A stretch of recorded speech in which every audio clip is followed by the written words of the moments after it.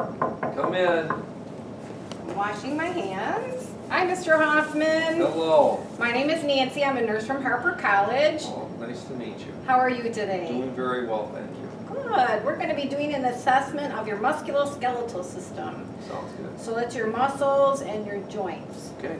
Any history of joint disease? Arthritis? My mom had arthritis and my sister has arthritis. Oh, really? Yeah. Is it rheumatoid arthritis, do you know, or is it osteoarthritis? Well, I think with my sister it's more rheumatoid. Okay. Yeah.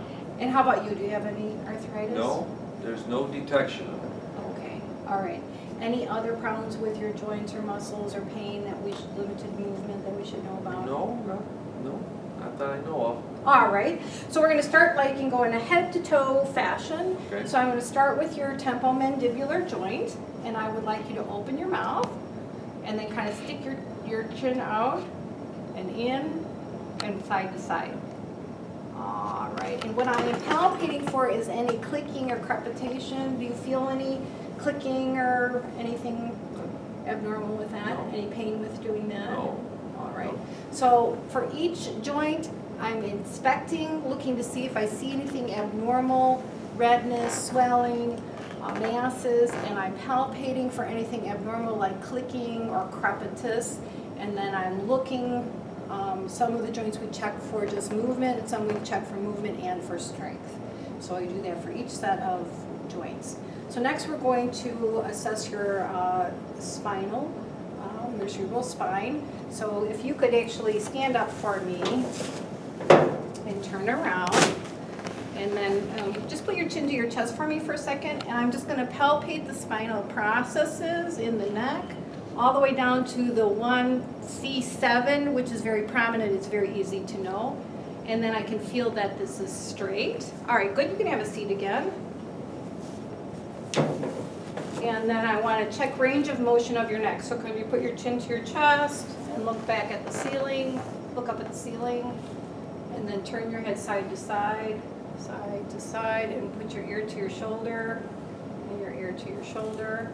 All right, and I'm going to test strength. So can you turn against my hand? Good, and turn against my hand.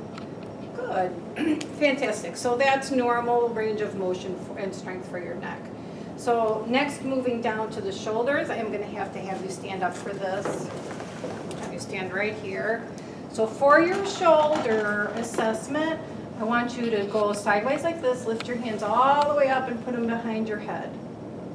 Okay, good, and all the way down. All right, and then I want you to swing them this way, all the way up, and then all the way back, and behind your back. Good. All right, and relax. And then lift your shoulders up against my hands. Good, that feels nice and strong. Any problems with your shoulders? No. And I'm palpating for anything abnormal, any pain or tenderness with that. No. And then I'm going to move down and I'm going to palpate the elbows. I do not see anything abnormal here. And then I'm going to have you bend your elbows up and put them down straight. And then hold them out like this, and turn over again. All right, I'm going to check the strength of your elbows. Pull towards yourself. Pull hard. Okay, good. And then pull hard with this one. Good. All right, so your range of motion and your strength in your elbows is normal. Now I'm going to have you put your hands out like this, and I want you to put your wrists down, and then your wrists back up, and spread your fingers apart. Put your fingers back together, and then put your hands out straight, and just your fingers down and up. All right, and then put your hands over and bend your fingers. And I'm just checking the strength of your fingers. Good. And I'm going to do over here too. I'm checking strength of your fingers. Good. And then I'm also going to palpate. This is very important with palpating the wrist and the hand. There are a tremendous number of bones here. So you want to really do a good job of palpating all of these joints, all the way down the fingers. I do not feel anything enlarged or abnormal. Any pain with that? No. Any pain with any of your, do you do a lot of typing at your work? Use the computer quite often, yes. Any difficulty with your wrists or your fingers with that? No? Okay. Relax, just relax. I'm just checking. Okay. All right, good. Let's have you have a seat up here, and we're going to move on to your hips. And I am going to have you lay back, and we'll put your feet up. And then what I want you to do first is I'm going to just palpate here on the sides where your hips are. Any pain with that? No. Any problems with your hips? No? Okay, so with this leg, I want you to move it out this way as far as you can. There you go, and then back in.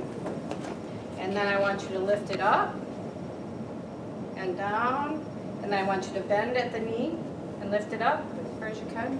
Okay, and come in. And then also come out. Good, and down. And then I want you to move your leg out against my hands. Push against my hands, good.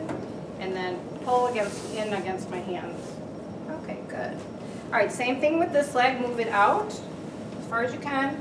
And back in, good. And up as far as you can. And down. And then bend your knee. And come up. And come in. And out as far as you can. Okay, good. And down. And then pull your leg out as far against my hands. Good. And push in. Okay, good. All right. I'm going to actually skip the knees for right now. And I'm going to move down to your feet because you have your feet up here where I can see them. And I'm going to palpate again with the feet and the ankles. There are a lot of bones in the feet and ankles. So you want to do a good job of palpating all those little bones in the feet. All the way down to the toes. Same thing, both feet. Make sure that you palpate all those bones. All right, and then can you push against my hands? Good, and pull up against my hands. All right, good. And then I want you to put your toes together. Here, can you put your toes together like that? Good, and can you put them back out? Out like this. And then can you put your feet together like this? And can you pull them out? Can you put them out this way at all? Like this? Okay. All right. Let's have you sit up. And then we're actually going to go back to your knees at this point, and I'm going to palpate your knees. This tends to be a problem area for people sometimes. Any problems with your knees? No. Any pain when you walk? No. Do you do some walking or bike riding? Well, sometimes when I'm bike riding, I'll hear a little bit of, almost sounds a little bit like cartilage, but you know. Like a click? But like a little click, but I don't feel any. You just hear the click? Just hear a click once in a while. Yeah. All right. But not all the time. Okay, can you scoot back a little? No, don't lay down. I just want you to scoot your bottom back a little bit. Not quite that much. There you go, that's good. Okay, so, all right, can you straighten your legs out? And can you bend them? All right, so push against my hands. Good, and pull against my hands. Good, push against my hands. And pull. All right, good. Okay, let's stand up on the side. All right, so right here, I want you to stand right here, but put your hand there. Well, you can put your other hand there. There you go. Okay, so put your leg out straight as it'll go, and then bend your knee up as far as it'll bend. Okay, and then do the same with this one. And bend as best as it will bend. Okay, good. Stand up, and then turn around. I'm going to be looking at your spine, and can you take this off for a second? So I'm palpating all the spinous processes all the way down the back. All the way down, all the way down. Okay, and then after palpating the spine, or before, it doesn't matter which order that you do it in, when looking for the straightness of the spine, we're looking for symmetry of the shoulders, the scapula, the hips, and the gluteal folds. And then we are also, can you bend over and touch your feet? When he bends over, we're looking for still symmetry of the shoulders and scapula, and we should see a C curve. Okay, so the spine should be curved like this during that bending over. And then can you stand back up, please? And then when we're looking at the spine from the side, what we are looking at is that the thoracic spine should have that convex curvature, and then the lumbar should have the concave curvature. So you see you have a curve and another curve, and that's a normal curve of the spine. So I'm also going to check range of motion of the spine. So can you put your hands on your hips and bend side to side? Side to side, all right. And then without moving your hips, can you turn this way and this way? Okay, without moving your hips. Turn that way. Okay, and the other way. All right, good. Okay. And I think we've checked out all your muscles and your joints. They all seem to be in good shape. They feel good. All right, so that concludes the musculoskeletal assessment.